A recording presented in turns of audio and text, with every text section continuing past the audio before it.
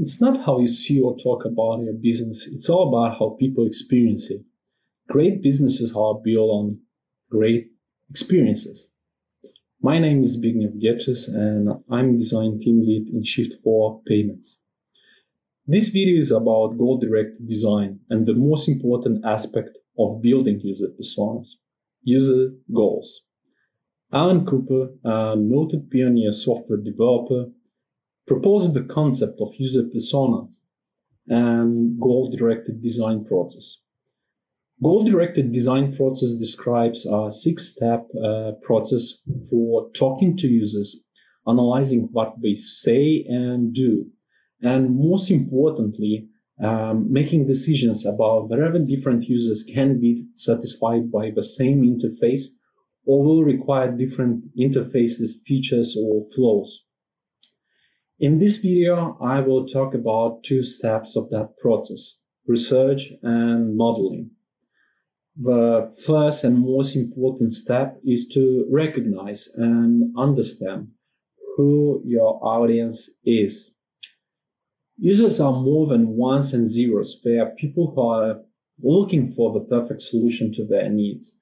Customer has a job to be done, the goal, and he's seeking to hire the best product or service to do it. The brilliant statement by Harvard marketing professor Fyodor Levitt: people don't want to buy a quarter-inch drill, they want a quarter-inch hole. It's brilliant because it illustrates in the simplest of terms why you need to sell results, not the product or its features. And when I bought a drill, I have no use for a hole. My family won't be better because I drilled a hole. So when I bought a drill, I didn't pay for holes. The holes was the immediate result. I used a drill to create extra storage space by hanging shelves, hooks, and racks in the garage, or hanging the paintings and pictures on the wall. The extra storage space or hanging picture was the end result. And that's what I had in mind. That was my goal when I got the drill. So the drill is competing with glue and other products that might cover my need to hang something on the wall. So what are user goals? How can we identify them? How do we know that they are real goals rather than tasks users are forced to perform by poorly designed tools or business processes? Are they the same for all users? Now, goals are not the same as tasks or activities. A goal is an expectation of an end condition, whereas both activities and tasks are intermediate steps that help someone to reach a goal or set of goals. Consider a peer system. Waiters who use this product are paid based on how many orders they handle. The most important concern is not ease of learning, but the efficiency with which they can serve customers and the rapidity with which those customers' orders can be completed. If you are still unsure about the difference between goals and activities or tasks, there is an easy way to tell the difference between them. Since goals are driven by human motivations, they change very slowly, if at all, over time. Activities and tasks are much more transient because they are based almost entirely on whatever technology is at hand. So, for example, when someone travels from St. Louis to San Francisco, his goals are likely to include traveling quickly, comfortably, and of course safely. In 1850s, a settler wishing to travel quickly and comfortably would have made the journey in covered wagon, and in the interest of safety, he would have brought along his trusty rifle. Today, a businessman traveling from St. Louis to San Francisco makes the journey in a jet and in the interest of safety, he is required to leave his firearms at home.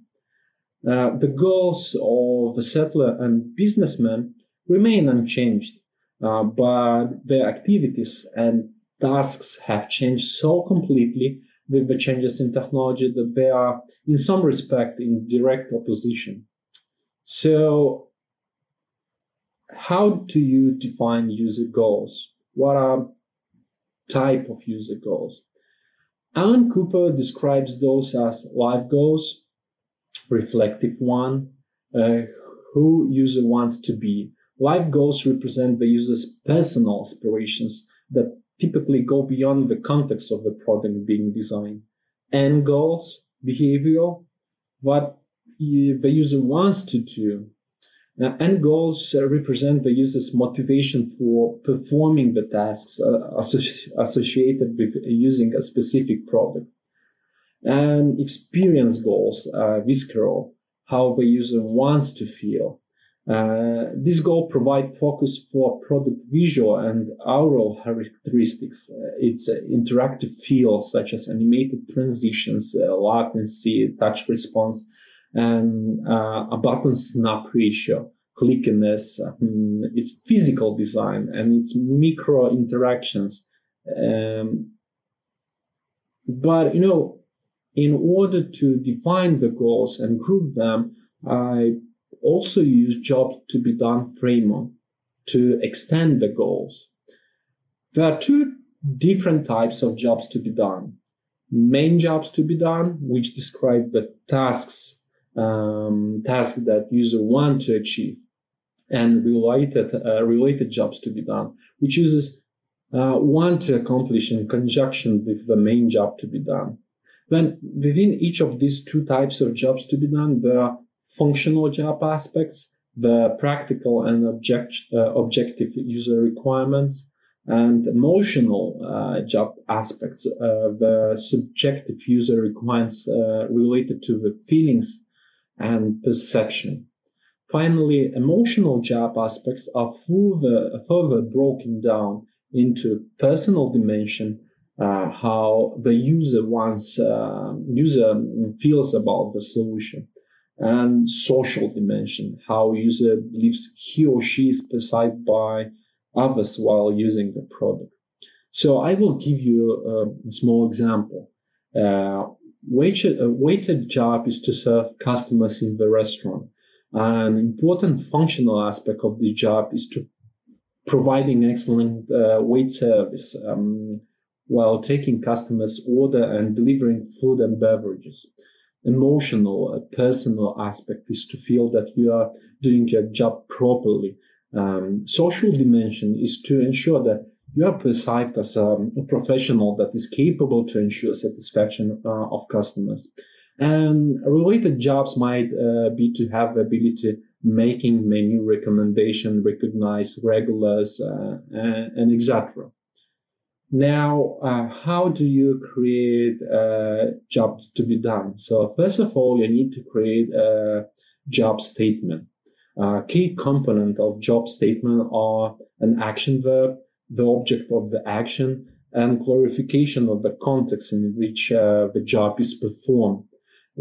Example, take customer's order in the fine dining restaurant. Now, when you have the statement of the job, you are capable to create outcome expectations. What criteria would the user use to decide which solution to hire or use? Outcome expectations are solution neutral and reside at a higher level. There are 4 types of outcome expectation. Desired outcomes users want to achieve. Undesired outcomes users want to avoid. Desired outcomes providers, like a company that create product, want to achieve, and undesired outcomes providers want to avoid. So, for example, the job of taking the customer order in the fine dining restaurant has many associated outcome expectations, such as minimize service types of writing down order details, making less errors, ensure that food will come to the customer at proper time and order, be able to track the food preparation status, get more tips, and etc. Those statements with outcomes could be transformed into the goals. I hope that you got the point about the user goals. Now, few words about the users. There's popular phrase, jack of all trades, has over time been modified. Now you frequently hear jack of all trades, master of none. So to create a product that must satisfy a diverse audience of users, logic might tell you to make its functionality as broad as possible to accommodate the most people. This logic, however, is flawed. The best way to successfully accommodate a variety of users is to design for specific types of individuals with very specific needs. When you broadly and arbitrarily extend a product's functionality to include many constituencies, you increase the cognitive load and navigational overhead for all users. In other words, it becomes hard to use the product. Facilities that may please some users will likely interfere with the satisfaction of others. The key to this approach is to first choose the right individuals to design for. Users whose needs best represent the needs of a larger set of key constituents. When you prioritize these individuals so that needs of the most important users are met without compromising our ability to meet the needs of secondary users, personas provide a powerful tool for communicating about the different types of users and their needs, and then deciding which users are the most important to target in the design of form and behavior.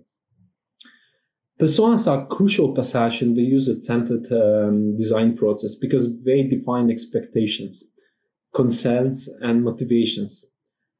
And also, they are helping design teams to understand how to design a product that will satisfy user needs and furthermore be a success. Person represent behavior patterns, not job descriptions.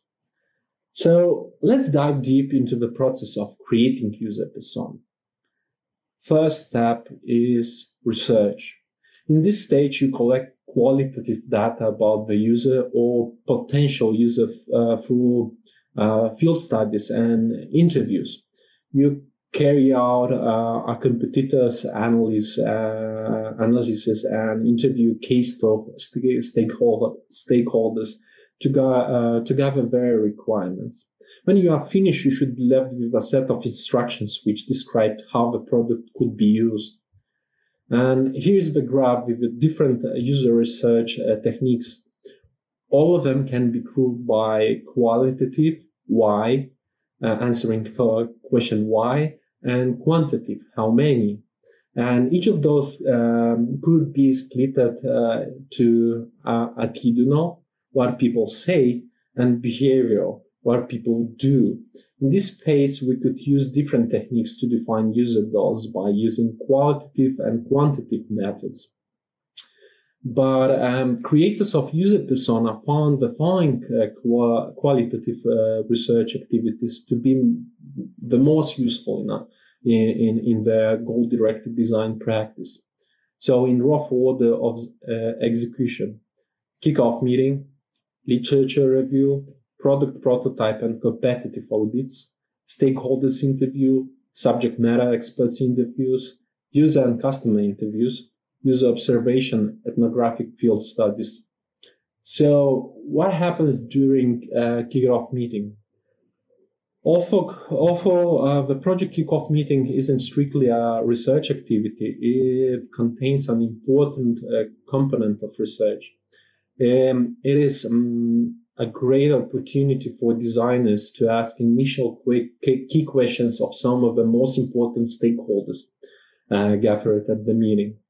So those questions are, in my opinion, what is the product? Who will or does use it? What do users need most? Which customers and users are most important to the business? What challenges do the design team and the business face moving forward? Who do you see as your biggest competitors and why? What internal and external literature you should or whole team should look to familiarize themselves with the product or business. Now, after that, it's always important that a team that is working on product and on research would do a literature review prior or to or in parallel with stakeholders interviews. The design team should review any literature pertaining to the product or its domain. Internal documents including product marketing plans, brand strategy, market research studies, user surveys, and etc. Industry reports such as a business and technical journal articles, web searches for related or competing products, news items, independent user forums, blog posts, and social media discussion topics. The design team should collect this literature and use it as a basis for developing questions to ask stakeholders and subject matter experts. Prior or again in parallel with stakeholders and subject matter expert interviews, it is helpful for the design team to examine any existing version of prototype of a product, as well as its chief competitors. Doing so gives the design team a sense of the state of the art and provides fuel for questions during these interviews. So how do you approach stakeholders interviews? And who are stakeholders? Generally speaking, a stakeholder is anyone with authority and or responsibility for the product being designed. Interviews with stakeholders should occur before user research begins. Stakeholders discussion often inform how user research should be conducted. It is most effective to interview each stakeholder in isolation rather than a large cross-departmental group. And there's some key certain type of information that is very important to gather from stakeholders. Those are preliminary product vision. You may find that each business department has a slightly different and slightly incomplete perspective on the product to be designed. Part of the design approach, therefore, must involve harmonizing this perspective with those of users and customers. If there is a serious disconnect in vision among stakeholders, that situation is a yellow flag to monitor and follow up on early in the process. Now, the second most important thing is budget and schedule. Discussion on this topic often provides a reality check on the scope of a design effort and gives the management a decision point if user research indicates that a greater or maybe lesser scope is required. Then technical constraints and opportunities. Another important determinant of design scope is a firm understanding of what is technically feasible given budget, time, and technology constraints. It is also often the case that a product is being developed to capitalize on a new technology. And understanding the opportunities underlying this technology can help shape the product direction. Now, one of the most important things to ask stakeholders are business drivers. It is important for design team to understand what the business is trying to accomplish. This again leads to a decision point. Should user research indicate a conflict between business and user needs? And the design must, as much as possible, create a win-win situation for users, customers, and providers of the product. Stakeholders' perception of the users. So stakeholders have relationship with users, such as customer support, may have important insights that will help you formulate your user research plan. You may also find that there are significant disconnects between some stakeholders' perception of their users and what you discover in your research. This information can become an important discussion point with the management later in the process. Now, when you approach subject matter expert interviews, so it should be early in design project. So because subject matter experts are authorities on the domain within which the product will operate. You need to remember that SMEs are often expert users. Their long experience with a product or its domain means that they may have grown accustomed to current interactions. They may also lean towards expert controls rather than interaction designed to perpetual intermediates. They are knowledgeable, but they are not designers. They may have many ideas on how to improve a product. Some of those may be valid and valuable, but the most useful piece of information to glean from this suggestion are the causative problems that lead to their proposed solution. Ask with users when you encounter a proposal solution. Ask how it would help you or the users.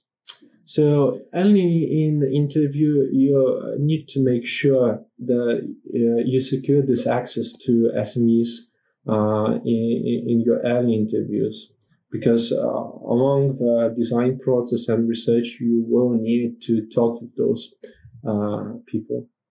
Now, when you approach customer interview, so I need to clarify a few things.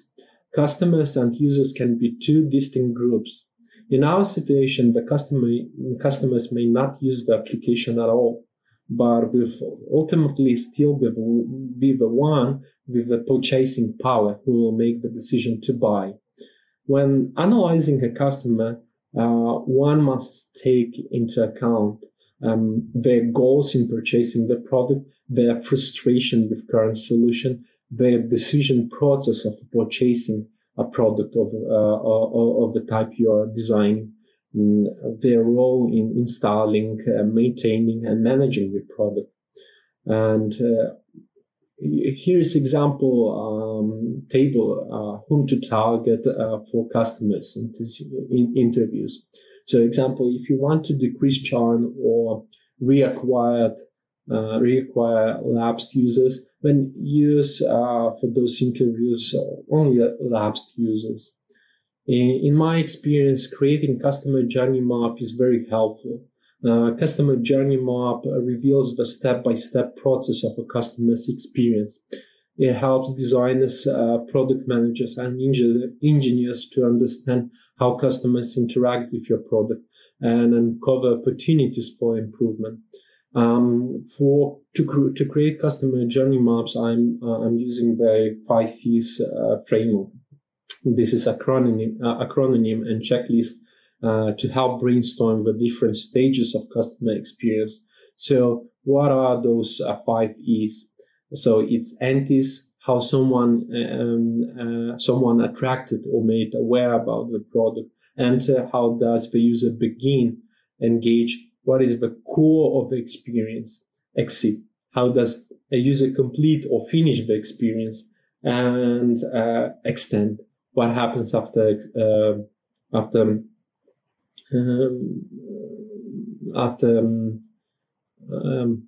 what happens after the experience? A customer journey map can help you uncover product opportunities that could also serve as a questionnaire in customer interview. So, when you've done such a big job of interviewing stakeholders, subject matter experts, in some cases, if you will have chance in that early stage to interview potential or existing customers, Now you are capable to create user persona hypothesis. Because the design must capture an entire range of user behaviors regarding a product, it is critical that the designer identify an appropriate diverse sample of users and user types when planning a series of interviews. Based on information gleaned from stakeholders, SMEs, and literature reviews, you need to create a hypothesis that serves as a starting point in determining what sort of users and potential users to interview.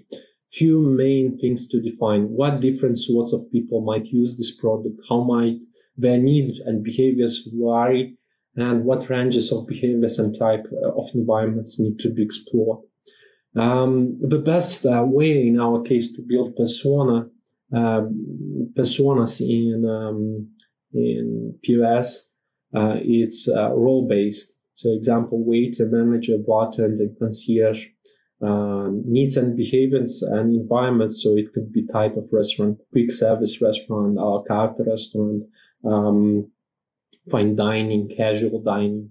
So the persona hypothesis is a first try at defining the different kinds of users and sometimes customers of a product. The hypothesis is the basis for initial interview planning. Now let's jump to interviews of users. So when you have like a hypothesis, now you can find the person that meet this hypothesis. Users of a product should be the main focus of design effort. They are the people who personally use the product to accomplish goal, not the managers or support team, or sometimes even those who buy. If you are redesigning or refining an existing product, it is important to speak to both current and potential users. These are people who do not currently use the product, but who are good candidates for using it in the future, because they have needs that the product can meet and are the target market for the product.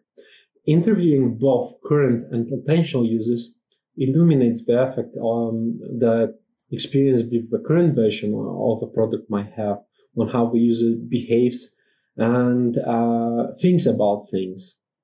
Here's some information that we are interested in learning from users. So it's the context of how the product or analogous system fits into their lives or workflows. When and why, how the product is or will be used. Domain knowledge from a user perspective. What do users need to know to do their job? Current tasks and activities, both those where current product is required to accomplish and those it doesn't support. Goals and motivations for using their product, and mental model, how users think about their jobs and activities, as well as what expectations users have about the product. Now, I use a contextual inquiry. It's the most effective way to do ethnographic research. So also, I use contextual inquiry and fill out the life journey map. So you can try use those also.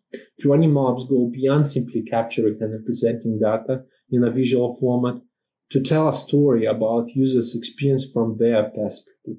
Now, regarding contextual inquiry, according to Bayer and Holzblatt, it's based on master-apprentice model of learning, observing and asking questions of the user as if she is the master craftsman and the interviewer the new apprentice. Long story short, imagine that you are trying to learn a new profession and someone will guide you through his job from A to Z. Now, the modeling. So when you interview all possible type of customers, it's time to model. During the modeling phase, behavior and workflow patterns discovered by analyzing the field research and interviews are synthesized into domain and user models. Domain models can include information flow and workflow diagrams to understand how the whole process of using a product happens. So step 1, group interview subjects by role. Step 2, identify behavioral variables. Generally, we see the most important distinction between behavior and patterns emerge by focusing on the following types of variables: activities, what the user does, frequency and volume; attitudes, how user thinks about the product domain and technology; aptitudes, what education and training the user has, ability to learn; motivations, why the user is engaged in the product domain; and skills, user abilities related to the product domain. Those are like 5 core things that distinguish different type of users. Now, in step 3, you should map interview subjects to behavior variables. After you are satisfied that you have identified the set of significant behavioral variables exhibited by your interview subjects, the next step is to map each interview against each variable. Example, someone might be price-oriented, the second one could be service-oriented. In step 4, you should identify significant behavior patterns. After you have mapped all interview subjects, look for cluster of subjects that occur across multiple ranges of variables.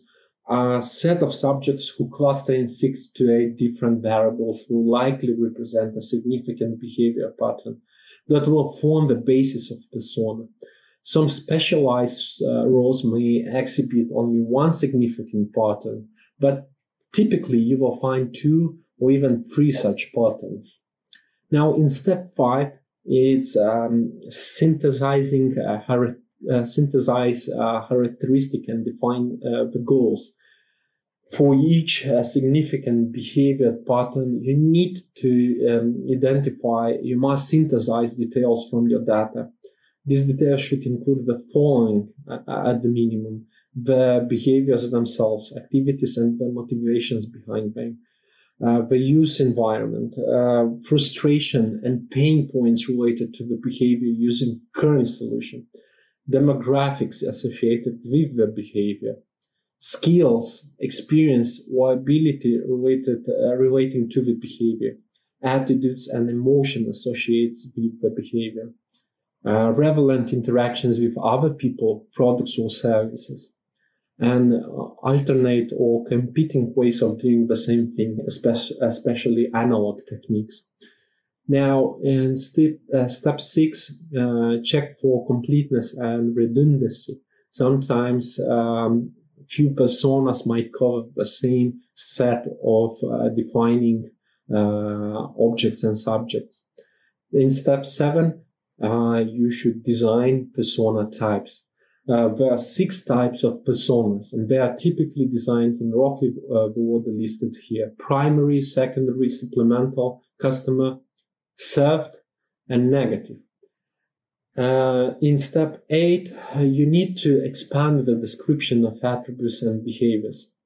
The best thing is to narrative quickly, the best narrative quickly introduces the persona in terms of his job or lifestyle. It briefly sketches a day in his life, including peeves, concerns, and interests that have direct bearing on the product. The detail should be an expansion of your list of characteristics with additional data derived from your observation and interviews. The narrative should express what the persona is looking for in the product by way of conclusion. So about different type of personas. So primary persona are the main target of interface design. Product can have only one primary persona per interface. But it's possible for some products, especially enterprise products, to have multiple distinct interfaces, each targeted at a distinct primary persona. Secondary persona. A secondary persona is mostly satisfied with the primary persona interface.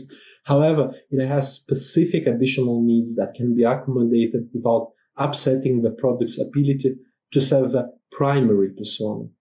Now, supplemental persona. Users' persona that are not primary or secondary are supplemental personas. Their needs are completely represented by a combination of primary and secondary personas and are completely satisfied by the solution we devise for one of our primaries. Any number of supplemental personas can be associated with an interface. Often political personas, the ones added to the class to address stakeholders' assumptions, become supplemental personas. Now, we talked a lot about customer personas. Customer personas addresses the needs of customers, not end users. Typically, customer personas are treated like secondary personas. However, in some enterprise environments, some customer persona might be primary persona for their own administrative interfaces. Now, the served persona are somewhat different from the persona types already discussed. They are not users of the product, but they are directly affected by the use of the product. So, in case if waiter is a primary persona, restaurant customer is a served persona. Now, a negative persona, also sometimes called anti-persona, are used to communicate to stakeholders and product team members that the product is not being built on to a specific type of users. Good candidates for negative persona are often, example, it could be technology savvies or early adopter, like it can be criminals, pranksters, trolls, or IT specialists. So, in summary, for user personas profile do include summarizing descriptions of all significant behavior patterns in your narrative. Do not include excessive fictional descriptions. Include just enough details to cover basic demographics and to weave the behavior patterns into a story. Do not add levels of details to your behavioral descriptions that you don't know, you didn't observe. Do not introduce solution into your persona narrative. Rather, highlight pain points. And here is an example of user persona template that we might use. As you can see, the user persona profile template can be quite custom. In this template, I used few blocks, demographics to show some core things related to user persona. If the persona is young, old, IT skills, her position, role, story, where is the user coming from, what's their situation and struggle of using our product, role description, what type of things she does in her job, goals related to the job, pain points, main undeserved jobs, our possibilities to win those users' personas' hearts, and blog with survey result of those actual users that might fall into that user persona description. So for customer persona, we could also add even more data, example, customer journey map, or in some cases, it could be show the day in life. So I hope this course, this presentation will help you to build user persona with more confidence. So if you have questions, feel free to ask. And thank you.